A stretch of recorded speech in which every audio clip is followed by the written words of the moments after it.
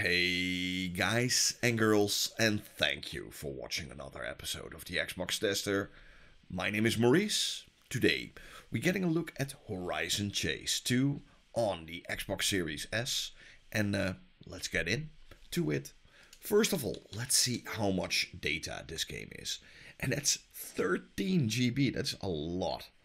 The game is not on Gamepass, and normally it's like 25 euros. And you can get it now for like 20 euros off. Yeah. The game is fully optimized for new gen consoles, Xbox Gen 9, Gen Scarlet, but also more on that later. Let's go start it up. You guys, if you like this kind of content, don't forget to like and subscribe to the channel. Means a lot for me, means even more for the channel.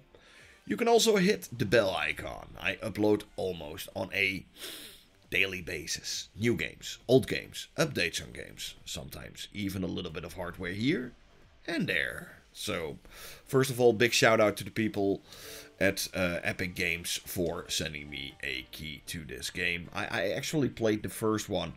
It was quite fun. It was a smaller indie game. So, you know, I was expecting something more of this game, but I personally think they didn't deliver. But yeah, let's go start it up. So the game itself looks okay. I think they have used Unreal Engine 5. Not completely sure on that one, but it's well, in terms of graphics, it looks to be like 1440p, but I thought, yeah, no, this game could run easily at 120 FPS, but it isn't. It's 60 FPS all the way through.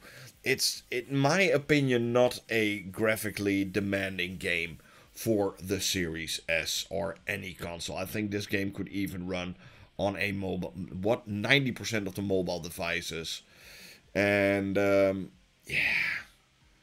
It's nothing special. Also, in terms of gameplay, they sell it like a ode to classic games like Outrun and some other games, and it's not quite there, if I have to be honest. It's way too easy, like way too easy, and yeah, this is my first Outrun, in my opinion. You know, it's not a bad game. Everything works like it should be. It looks super colorful. You can play it online if you want to. But is this worth 20 bucks? No. No, I'm not gonna sugarcoat it. Not gonna say, yeah, give it a go or anything. You know, if you can get this game for cheap when it's on sale or anything for like $5 or so, then I think it's a fine game. You know, but this game is actually more made for like the youngest of youngest players. It's so ultra mega super easy.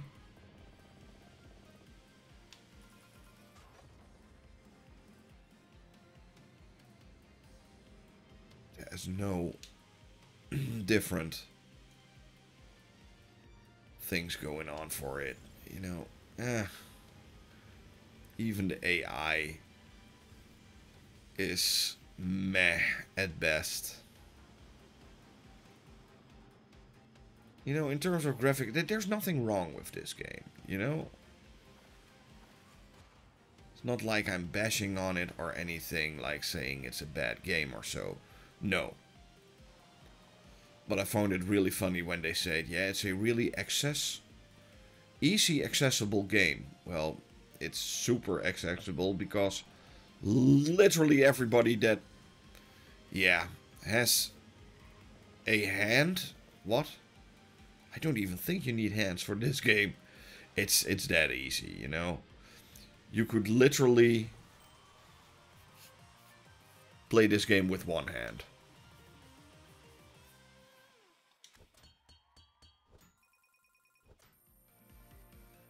Yeah. You can upgrade your cars a little bit. You can...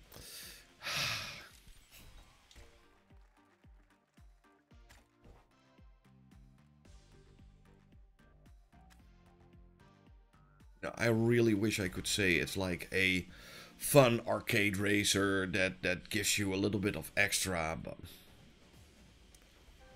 also in terms of graphics, it's not bad, it's just nothing special.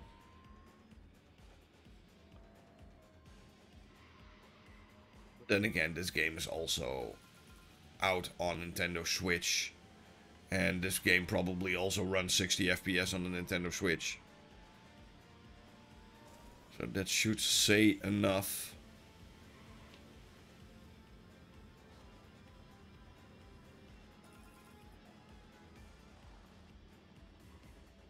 It has some decent music.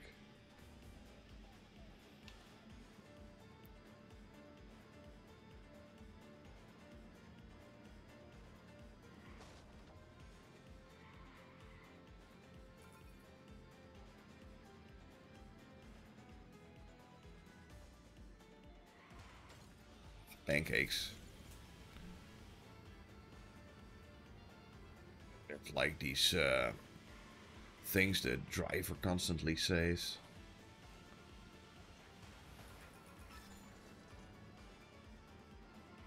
Sometimes it's a little bit cringeworthy. This is definitely an arcade racer for the smallest of smallest gamers out there.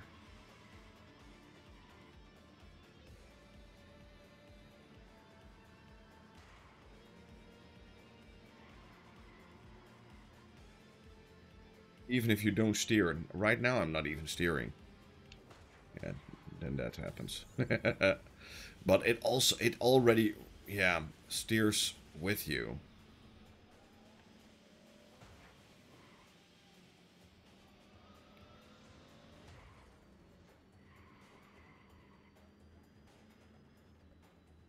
Second place, yeah.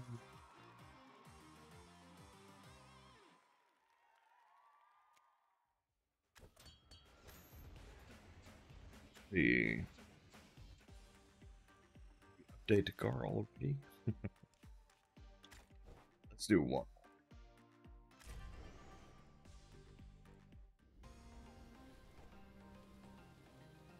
Green levels are always hard. And I still have a feeling that it doesn't affect the game at all. Or the racer, no, nothing.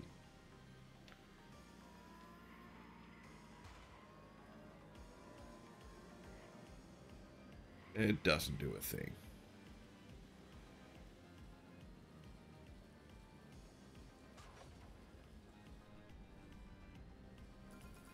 You know, in terms of art style and graphics, I do think that they have something here. Now they just need to make a good game out of it.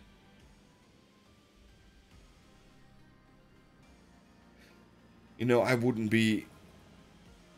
would love to see something like a spiritual successor to something like Outrun on the Xbox, on the original Xbox. I think that was called Outrun 1 or 1 or 2 or something. I would have zero problems with something like that. If it's well made.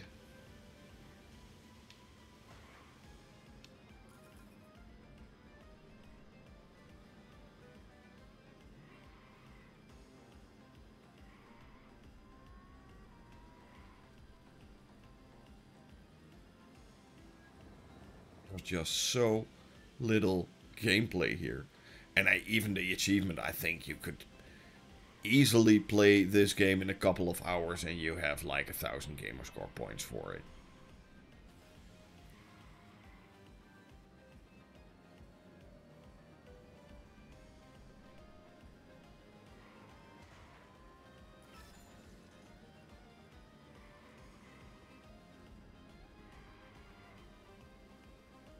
It feels like it's on rails. That's the best way to describe this game. An on rails racer. You know, when you were young, you had like this little car with the batteries in it, and there was like a spinning piece of paper, and you could drive over it. This is that game. This is literally that game, but the next gen version of it. Yeah, you guys. This is Horizon Chase on the Xbox Series S. If you have younger children that want a fun race game, I could highly recommend it. If you want a arcade racer for yourself, don't get anywhere near this one. Even for only if it's like dirt cheap for like $5 or so. Thank you for watching. Hope you had fun. Hope to see you guys soon in another one. Bye.